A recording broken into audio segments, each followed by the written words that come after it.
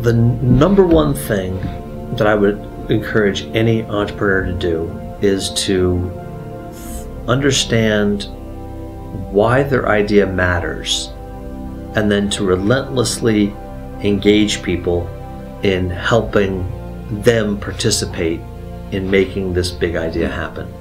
And so your idea has to be very compelling, but not just compelling to you. And that's one of the biggest things. I think, Bill Gates said that if he was down to his last dollar, he would spend it on public relations. And so I think the biggest mistake that a lot of entrepreneurs make is they keep things too much to themselves. And so being outwardly focused and being aware of the fact it's not what you say about yourself which is important, it's what's important is about what other people say about you.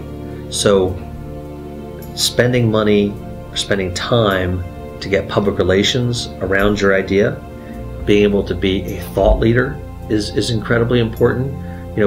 Why is what you're doing helping society? And if you can make that a really compelling idea, then a lot of people want to join that parade and help bring you resources. And so often people focus on the product instead of the so what factor and the thought leadership component.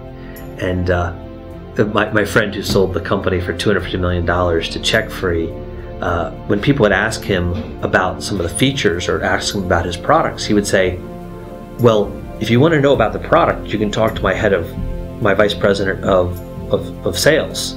But let me tell you why it's going to be really important for the credit card industry to be able to deliver bills via email. And so being able to talk about something more at a higher level than what you're doing, or rather than talking specifically about even why your product matters, it's what's the societal impact.